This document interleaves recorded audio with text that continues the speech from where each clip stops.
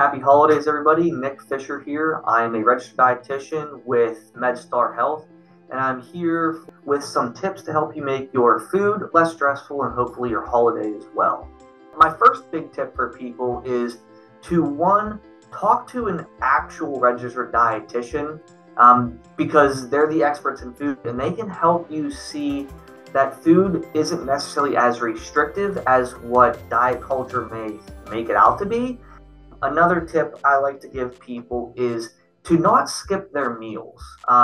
Make time to have food that you enjoy, because by not skipping, you don't get as hungry. When you don't get as hungry, you tend to make better food choices.